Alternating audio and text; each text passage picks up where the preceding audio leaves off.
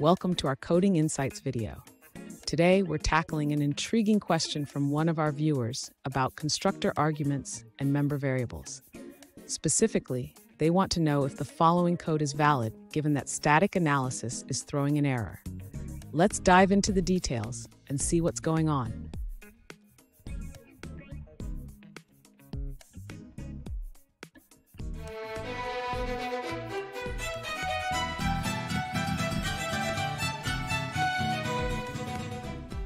Welcome back to another technical video.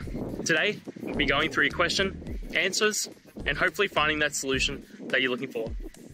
Guys, remember to stay just a little bit crazy, just like me, and hopefully get through to that resolution. Now, let's continue on. Let's analyze the code provided. We have a class named foo with a constructor that takes three parameters, A, B, and C.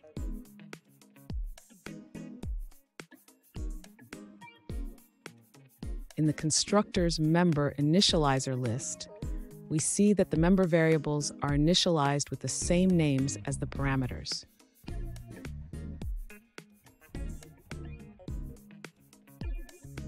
This can lead to confusion, as the member variables are initialized with themselves. However, this is valid C++ syntax.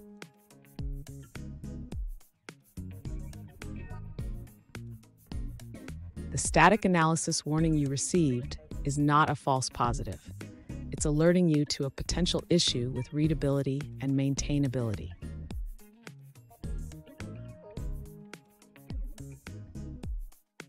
To improve clarity, consider renaming the parameters or using this to differentiate between the member variables and parameters.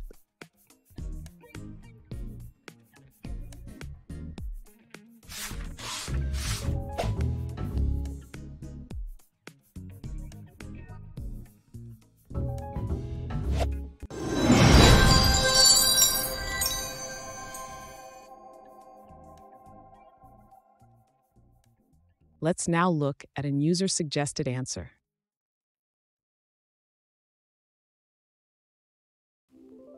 Constructor parameters take precedence over member variables during initialization.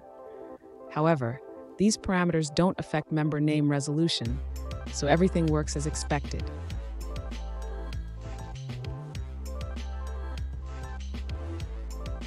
It's also important to note that using the same name for constructor parameters and member variables can be considered bad practice.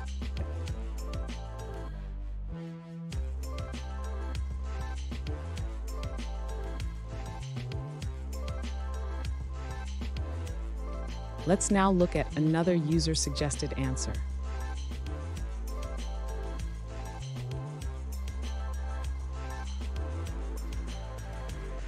When constructor arguments and member variables share the same name, they are initialized correctly using the initialization list. However, you may encounter warnings about unused private fields, which are not significant.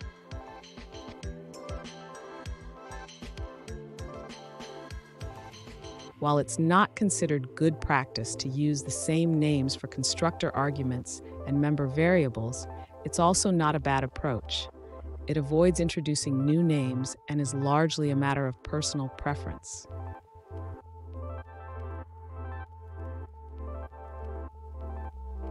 For further reading on this topic, you can check out the Stack Overflow link provided.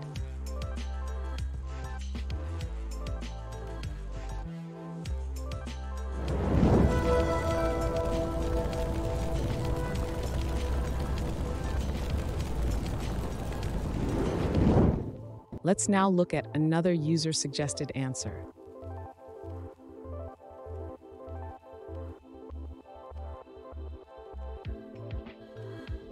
In C++, when a constructor parameter and a class member have the same name, they exist in different scopes.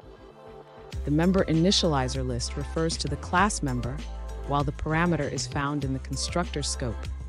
This means the parameter can hide the member with the same name.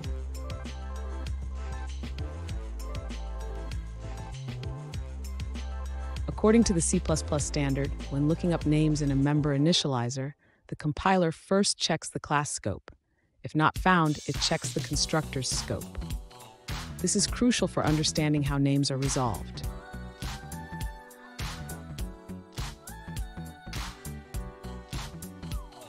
An example illustrates this concept. In class X, the member B is initialized with the constructor parameter B, while A is initialized directly. This demonstrates how the same name can refer to different entities based on scope.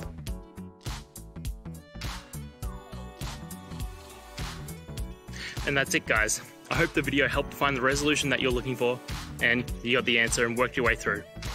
If it did, please hit subscribe. I'd really appreciate it.